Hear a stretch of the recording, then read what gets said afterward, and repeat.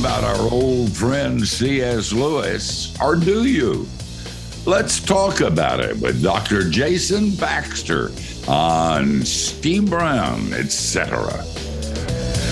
He's an old white guy, an author, broadcaster, and seminary professor who's sick of religion. And he's brought friends. Please welcome Steve Brown, etc. We're so glad you're here, and as always, you have a seat at our table. Incidentally, I'm Steve, the aforementioned old white guy. Matthew Porter, our executive producer, is here. Matthew wonders how certain beverages can be considered fully mature at 12 years, but his kids aren't even close. Matthew writes these lines, and I'll show you, Matt. Know that. You're welcome. And Matthew is presently probably embroiled with some problems with kids. I want to encourage you, Matthew, that Yes. will continue until they're at least 40 years of age. Okay. And then it gets better. 43.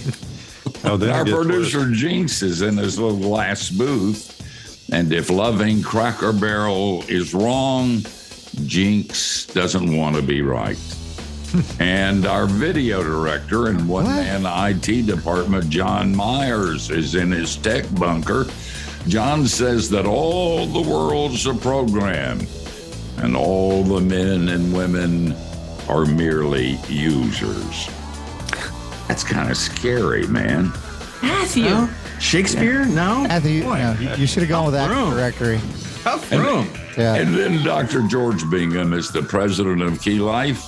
And yet again, and we're all sad and in mourning about it, he's been passed over for a Supreme Court nomination. And I'm so sorry, George. Had a problem with ethnicity and gender.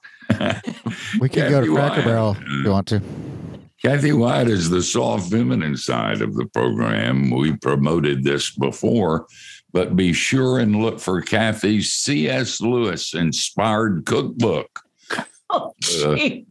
The Glory of Weight.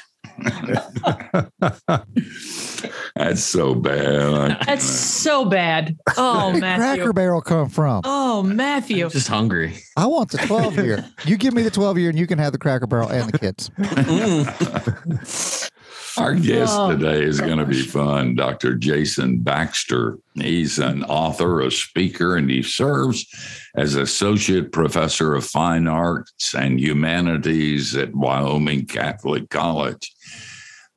He wanted them to name him as a professor of medieval and Renaissance literature, but they refused, and he stuck with it. And since he gets his paycheck from them, he will accept their title for what he does. He received his PhD from the University of Notre Dame. Jason writes on the relevance of medieval thought, literature, and art, and has authored 5 books. His latest is called, which I hold in my nicotine-stained fingers, The Medieval Mind of C.S. Lewis, How Great Books Shaped a Great Mind. Jason, thank you so much for being with us. Thank you. Even if this is a little rowdier than I'm used to. I'll bet it is. You're teaching college and this is rowdier. We are decent and in order. You guys are pretty rowdy. I'm kind of nervous. All right. I'll do my best. Listen, we talked about Lewis a lot on this program. Doug Gresham, his stepson, is a friend of ours. And when he's in the country, lives in Malta, he stops by the studio and we sit down and talk. So you're talking to people that don't have to be sold on C.S. Lewis. His writings have been effective in all of our lives, which shouldn't surprise you. But when you pick up a book like yours, all of a sudden I'm going into a world where I haven't traveled very much. Now, I am an old guy. old as dirt, so I don't like change.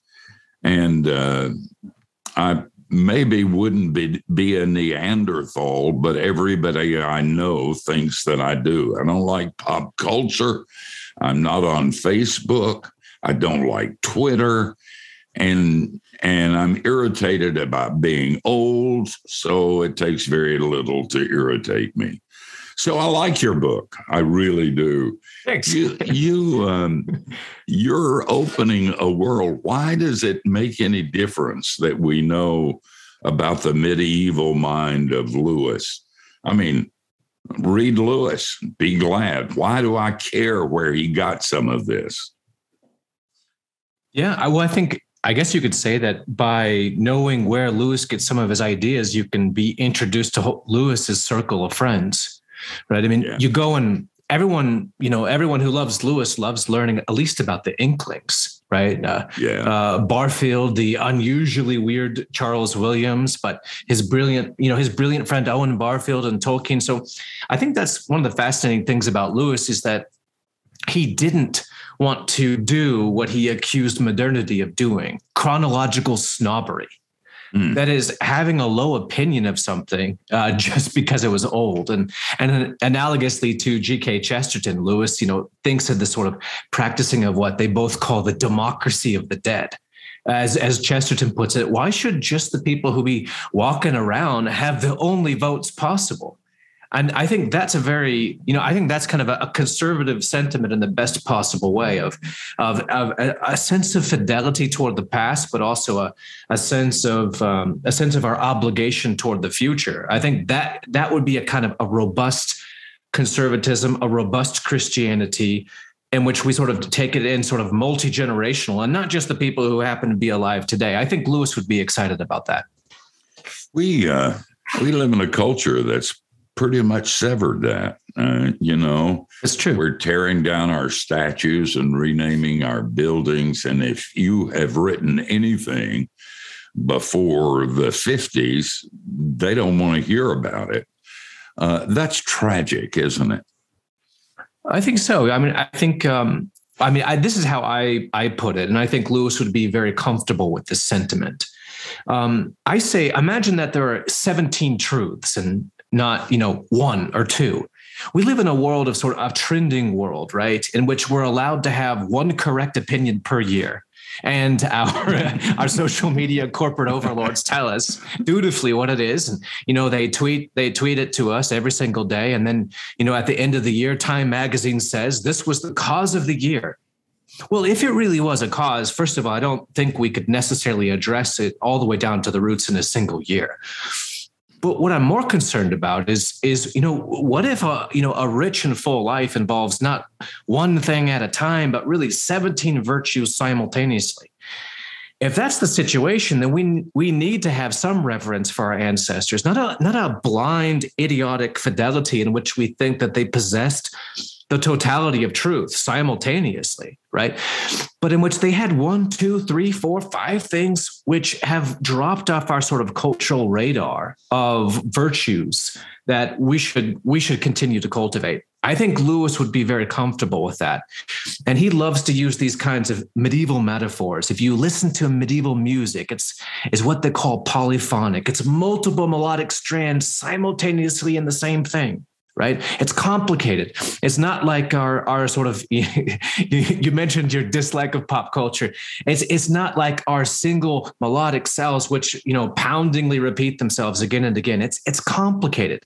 And I think they thought of the moral and the intellectual life as also involving that kind of complicated aspect. And I think that's at least one reason why we should pay attention to Lewis's own love of the Middle Ages. I sense among some of the young people that I know that they've hit a wall and they know it.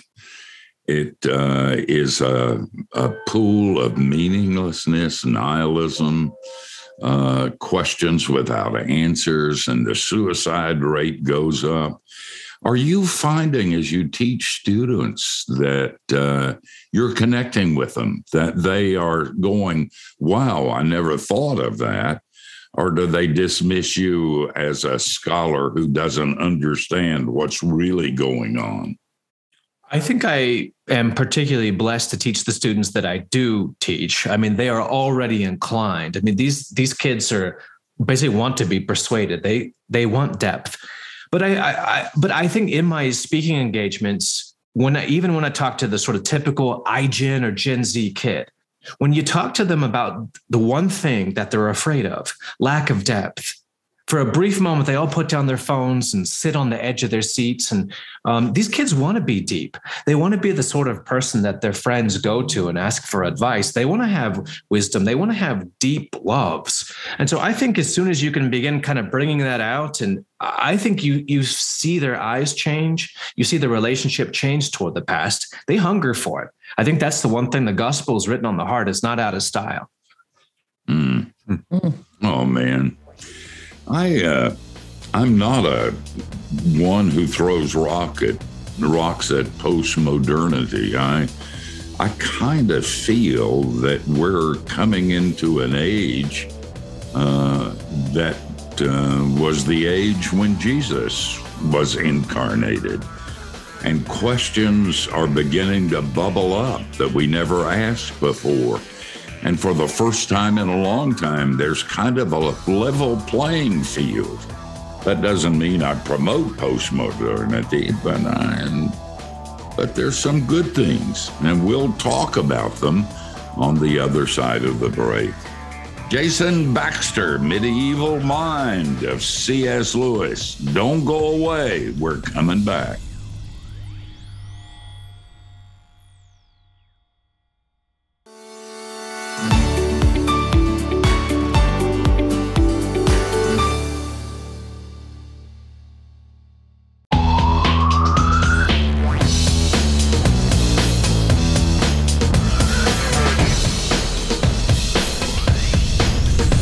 We're so glad that you're with us, and you're going to think some new thoughts during this program, and you're going to rise up and call our guest, Jason Baxter, blessed for the book that he wrote. By the way, the name of the book is Medieval Mind of C.S. Lewis. And I thought I knew everything about C.S. Lewis there was to know about C.S. Lewis. And I've been reading this book, and I'm learning all kinds of new stuff. The Medieval Mind of C.S. Lewis. Get it and read it, and you'll be glad, especially if you're a Lewis fan. You'll be glad for Jason and the fact that he wrote it. Jason, this is a fascinating book, and it's an interesting twist on it because so many of us are fans, and you're like, well, this guy was just a one in a generation. He just, there it is. And you're like, but he was influenced, that these ideas were synthesized from other sources, it opens up whole new worlds. So what does it mean that he's a medievalist? And I wonder if you could just kind of dig in a little deeper onto who are some of these influences that colored his thinking. Yeah. So as a medievalist, I mean, Lewis himself had a kind of a funny definition of the Middle Ages. A scholar might these days say the Middle Ages is roughly the cultural period which happened from 500 AD to 1500 AD. You could call it pre-modernity. It's before the scientific revolution. It's before the printing press. It's before sort of modern technology. Lewis had a little bit of a funny definition. He said, I think you could go all the way back almost to Gilgamesh, right? I mean, like 2000 BC. And you could go all the way up to more or less 1800 AD.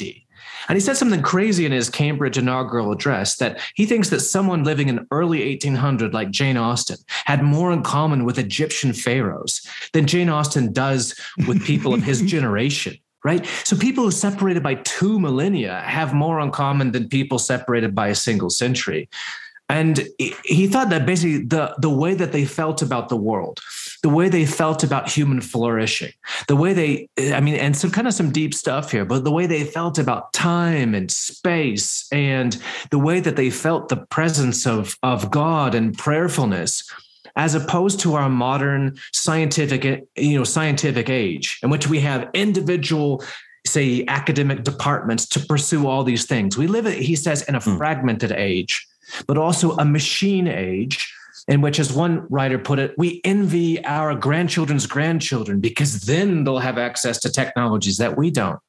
Whereas our ancestors lived in a holistic age, an integrated age, an age which made sense and was rooted, and they envied their ancestors because they lived closer to the golden age when people had full hearts and were closer to depth and integration. So, and if you start stacking up all these little things, that's what Lewis called the Great Divide, which separated our ancestors from those of us who live in a machine, technological, and as he also calls it, a government pushing, advertising, propagandistic age. Mm-hmm. Boy, does that ring true. And if to those who are watching and listening, if that doesn't ring true to you, excuse me, it's not COVID, it's my pipe. Turn off your radio because you're not going to like what follows, or turn off your computer and quit watching. Kathy? Jason, I sort of had two questions, but if you could, I can't even imagine the amount of research that went into this book. If Steve is 40 saying, years, yeah, I started at zero learning English. There you go. Yeah, Steve, as Steve said, and he really is somebody who has spent his life, reading about Lewis. And if he's finding out all kinds of new stuff, then for you as the author, I'm sure that it was just an amazing trip. Were there a couple of things, like one or two things that you learned that were very surprising to you about Lewis? And then just on a personal note, I want to know which of his books was your favorite. Oh, wow. Good question. Yeah, great. Yeah, I think he's got this great essay, which Steve knows, because Steve has read it all. He's got this great essay called "Meditations in the Tool Shed," in which he imagines going into a little garage tool shed, and there's a crack in the wood up above, and coming through is a single light beam suspended in dust particles.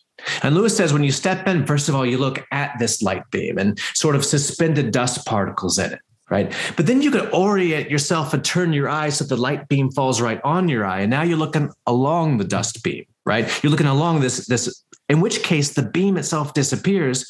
And all you see is the sky behind. That's one of Lewis's favorite metaphors, and it comes up everywhere. Sometimes he uses it in a little bit more technical way. He says it's the difference between contemplation and enjoyment. But more or less, it shows up all over the place, looking at and looking along.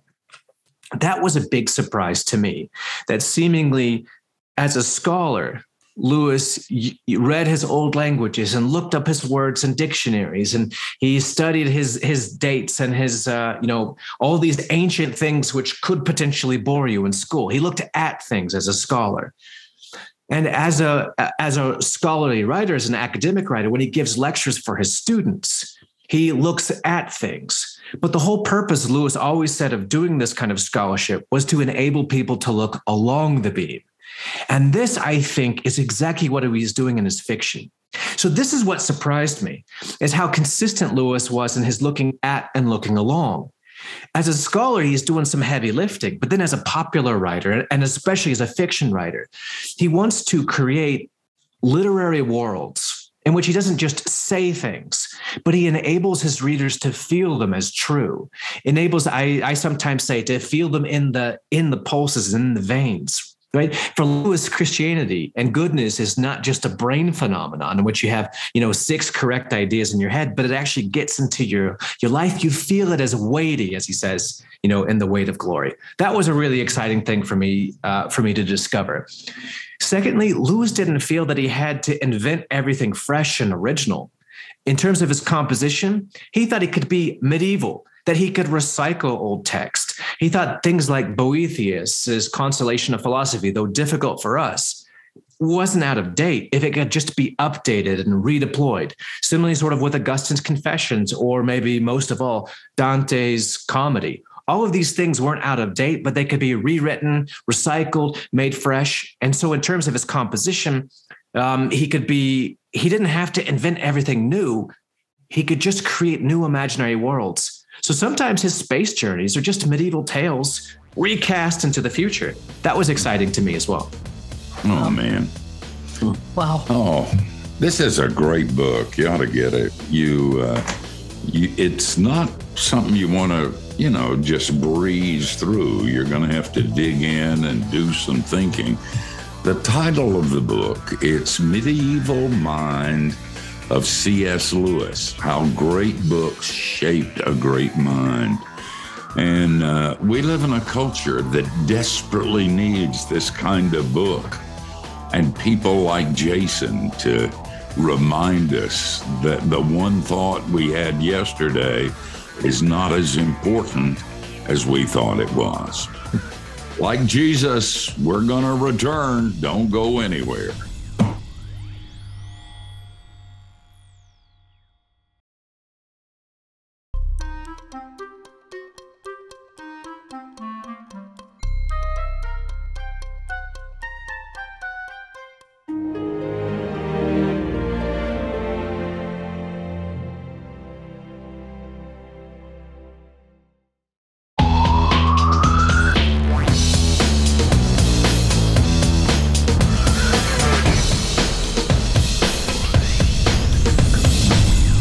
Hey, we're hanging out with Dr. Jason Baxter.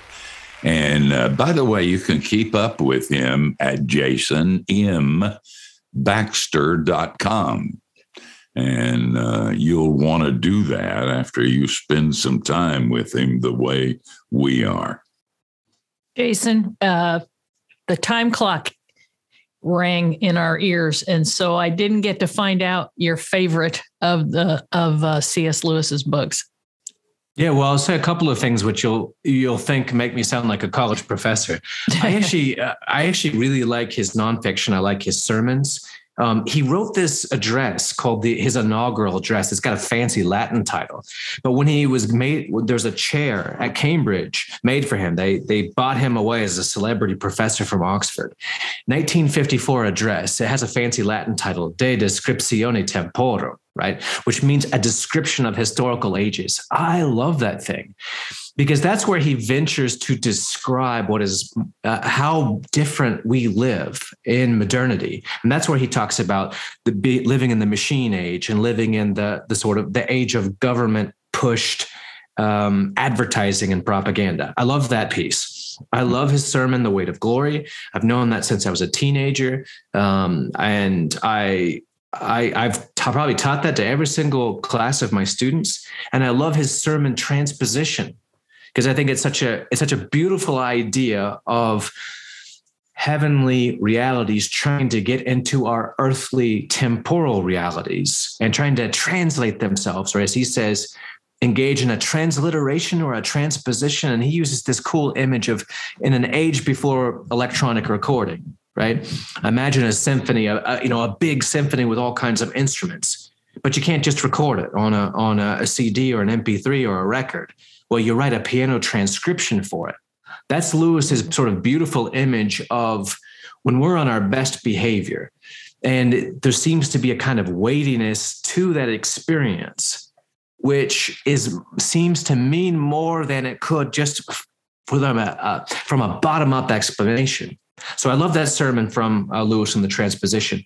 In terms of his fiction, I kind of go back and forth. I've loved Till We Have Faces, especially when the whole scene of conversion and revelation and this moment in which you have to, this is hard for us, not just love God, but then let yourself be loved by God. And Lewis describes it as this extraordinary moment of unveiling, right? Where Aurora has to take off the veil and let her see let herself be seen in all her warts and ugliness and failures, and just allow herself to be loved as she is. Weirdly, letting yourself be loved, I think Lewis was very attentive to this, very astute, can be harder than loving, right? Because as a good Christian, I can force myself to love the sort of people who, whether they deserve it or not, right? I can put my will into gear. But then to turn around and let yourself be loved, that's a little more frightening for some strange reason. So I love that. But I also love Lewis's That Hideous Strength. I love the idea. It's a very, a sentiment of Psalm 2 of those who would wish to displace God, ultimately being fooled and destroyed in their own devices. I think this is comforting. But also just the unlikely story that a bunch of guys who sit around and read medieval literature will come to save the world. So I like that hideous strength. I wish I could be on the team. Yeah. I like his children's stories, so that'll let you know where I come from. His children's stories are deep, yeah. By the way, the hideous strength is probably, people say that's the worst of the three science fiction books. And I've always loved Hideous Strength better than any of the others. It was a wonderful book. Well, you and I are going to set the world right. Well, we're right, they're wrong. They just need to deal with that. George? Exactly. Yeah. Jason, and we were talking a little off air too, but you had referenced earlier in the conversation that, in one sense, and we're going to probably run out of time, so we'll carry it over, but in one sense, the medieval time period could be considered to cover maybe thousands of years. I mean, your reference to, person in the late 1800s have less in common with the early 1800s than the early 1800s might have with an Egyptian pharaoh, for example. But trying to narrow that down a little, is there a particular part of that time and maybe represented by a particular author that C.S. Lewis seemed to be drawn to or especially influenced by? Yes. I think if you have to narrow it down to one, I think you have to say Dante. Lewis himself said some funny things about Dante. He said, I think Dante's poetry, the greatest of all poetry I have read. And yet when it's at its highest pitch of excellence, I hardly feel that Dante had much to do. It's a funny thing to say, but, Lewis seems to think that Dante was like an author who just went up at the top of a hill and pressed a big rock and caused it to bump down. And that was his poetry. But I think it's Dante who, more than anyone else, represents for Lewis the height of the medieval. Put your finger right there in that sentence, and we'll finish the sentence on the other side of the break. We're glad you're with us, and you're going to like this book, especially if you like C.S. Lewis. It's called The Medieval Mind of C.S. Lewis, How Great Books Shaped a Great Mind. If you like modern day stuff, you might ought to dip your finger into some things that are very old, very true, and very profound. Don't go away. We're coming back.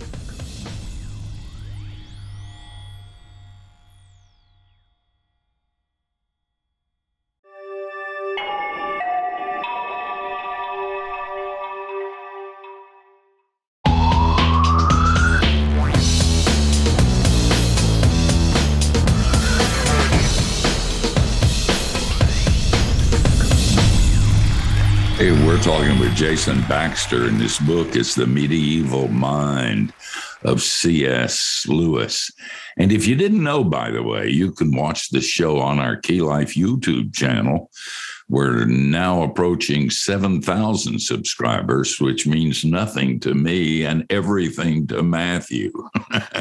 Visit youtube.com Key Life Network. Jason, George, you want to bring us up to speed?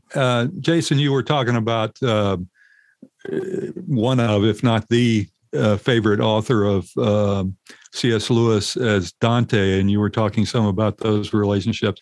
And in our conversation off air, you were relating to Gothic cathedrals and his writing Weight of Glory. Can you kind of put those together for us and continue your thought? Absolutely. Yeah. So Dante is writing in the 1300s. He's considered toward the end of the Middle Ages. And he's unusually, we were talking earlier about that, holding 17 truths in mind. Well, Dante probably holds 37 truths in mind. He's writing in a period in which people talk about people writing summas or these big manuals in which they want to be faithful to everything that was truly said from the time of Virgil all the way up into the previous century. And so Dante takes all of this, but then he does something amazing. He translates it into a world. He translated it into fiction. He translated it into, to go back to one of our other terms, a looking along the beam. And I think for this reason, Lewis just loved Dante. And in a way, Dante created for poetry what medieval builders had created as cathedrals. You go into an old medieval cathedral, say in France or in England, something like Salisbury, and Lewis frequently mentions these in his writing. If you highlight every time he mentions a Gothic cathedral, you'll have quite a collection of instances. And he loved them in part because they're built over several hundred years. They're built with different types of architectures, different types of shapes. You know, they soar to the ceiling. They have colored glass and all kinds of stone. They're such works of complicated, multi-varied works of, but then they also create this sense of uplift and soaring. You could say a sense of density, or maybe, to use one of Lewis's favorite terms, a sense of weight. Lewis loved these things because I think he thought they made heavenly glory seem weighty and meaningful. And why was this such a big deal to Lewis? Well, as he put it in one of his essays, Transposition, he thinks that one of the characteristics of modernity is that our present notion of the beatific vision cannot outweigh our present notion of the earthly goods we love. And here's how he puts it: the negatives have, so to speak, an unfair advantage in every competition with the positive. In other words, when we think about heavenly glory, we have these really watery, shallow images of maybe some angels playing in white robes on, badly formed guitars, right? Who wants to go there? And you hear this sort of in pop culture, right? Like, I'd rather go surfing in hell with my friends than be in a heaven as boring as that. And if that's what heaven is, yeah, I agree.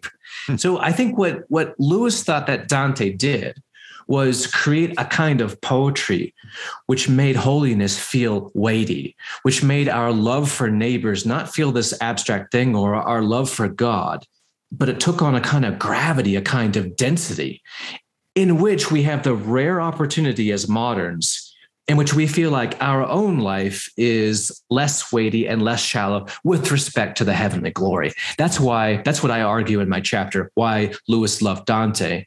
That's how got him on the #1 author list. You've written a book on mysticism, and there's a chapter in this book there too. Talk to us. What happens when we go into a cathedral or listen to a symphony, and relate that to joy and mysticism in 5 words? That should be easy. Yeah, problem. Absolutely. Yeah. Mysticism in 5 words. More like 5 days, right? Ironically, You have to talk a lot about what is unsayable. So throughout his life, Lewis has these exceptional moments. If you think maybe, say, at the end of 4 Loves, where Lewis finally gets to talking about the love of God. And he gives a paragraph, and it's so beautiful. You wish that he'd keep talking for another 14 pages. But then he very sort of quickly moves away from it. I think Lewis is a little shy about mysticism. He's a little shy about this knowledge of God that I have in the depths of my heart. Because I think Lewis thinks that, well, as he jokingly says in Weight of Glory, that, after every Sunday, there's a Monday morning. And that's when you have to return to being an ordinary Christian and not flipping people off as you drive around on your interstates. And you have to love your neighbor, and you have to do your daily devotions, and you have to do these kind of lower level Christian tasks. And we'd all rather skip to the good stuff. We'd all rather skip to the deep stuff. And so Lewis is a little bit shy about it. And he frequently, I think, sort of warns his readers off these kinds of mystical depths. And yet, there are enough moments throughout his writing, especially when he talks about Lucy, because Lucy is the great mystic. right? Lucy is the one whose capacity for love is greater, I think, than any other character. And Lewis sort of borrows some of his readings of the medieval world and attributes them to Lucy. So what is mysticism? Mysticism is the love of God in the depth of my own heart, such that I realize that Christianity is not primarily being good. This is what always sort of boggles the minds of my students. Christianity is not a code of ethics. Christianity is not avoiding bad behaviors. Christianity is a kind of love and a kind of freedom and a kind of vision of the depths and beauty of God, out of which all of my choices for goodness eventually flow. The mystic holds that the love of God is weightier than any other thing. And there are some very beautiful, if brief, moments in Lewis in which we could see some of his medieval learning about mysticism coming into his fiction or his nonfiction. Oh, man, we're running out of time. And Jason, we could spend hours and hours with you. And if you're smart, you'll get this book, The Medieval Mind of C.S. Lewis, and you can spend some of those hours with Jason. And then if he will, we'll have him back and talk about some other things that are just as profound. Jason, we got 15 seconds. You got a final word? Well, when you live in Wyoming, you always want friends in California and friends in Florida. So yeah, this has been an incredible pleasure. I've had a lot of fun. And this is, like I said, this team is way too rowdy for me. Yeah, sure. In fact, we're conservative compared to you. Jason, you're a delight. Thanks for being with us. And Thanks so much. By the way, the name of the book is The Medieval Mind of C.S. Lewis, How Great Books Shaped a Great Mind. If there ever was a good time to read this book, it's our time. Even more than C.S. Lewis time, we're worse. And somebody's got to write this book, and Jason did. Jason, thanks for being with us. God bless you. We rise up and call you blessed. Thank you. Hey, we're going to come back and tell you who we're going to do it unto next week. And you're going to be amazed.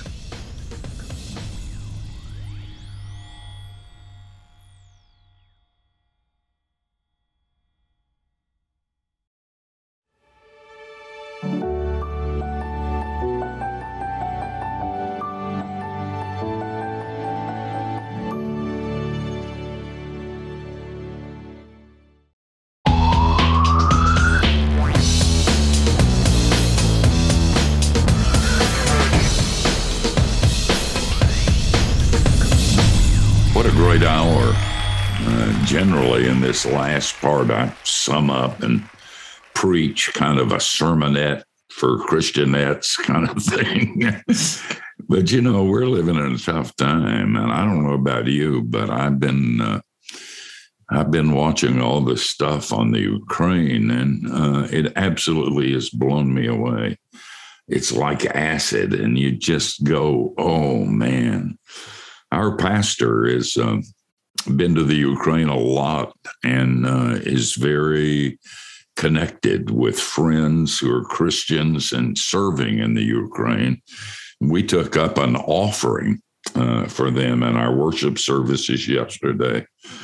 So I just want to make sure that you're praying for the people there, but that you're also praying for your brothers and sisters there. These kinds of tragedies are awful, and we all wince as we watch on television these courageous people who are standing.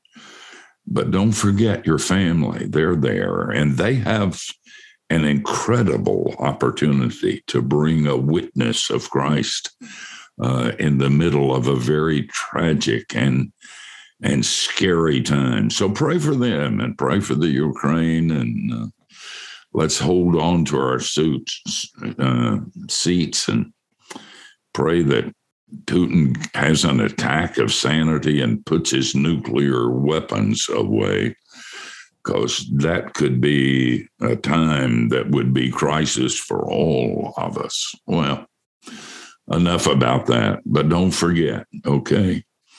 Kathy, who's going to be on next week? Next week, our friend Jessica Thompson's going to be back with us. It's been a while since she's been with us.